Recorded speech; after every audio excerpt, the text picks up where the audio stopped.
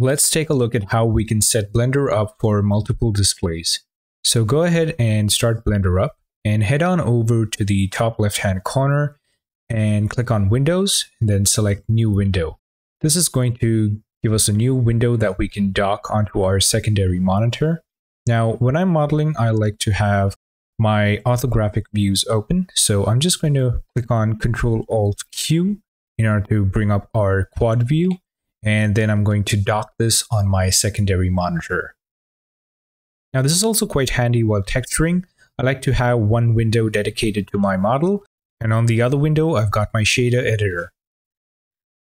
So let's go ahead and place that back on the secondary monitor. Let's switch back to our layout and head back to Windows. And I'm just going to click on Toggle Window Full Screen. And I'm also going to uncheck Show Status Bar. And that's going to give us a little bit more screen real estate. And once we've done all these changes, we're going to need to save this so that when we start Blender up again, it opens with all the changes that we've made. So I'll head over to File, and under that, I'm going to come down to Defaults and say Save Startup File. So go ahead and click on that and then accept it. So every time you start up Blender, it's going to open with the changes that we've just made. So this is what I've got going on my primary monitor. And on the secondary one, we've got the quad view.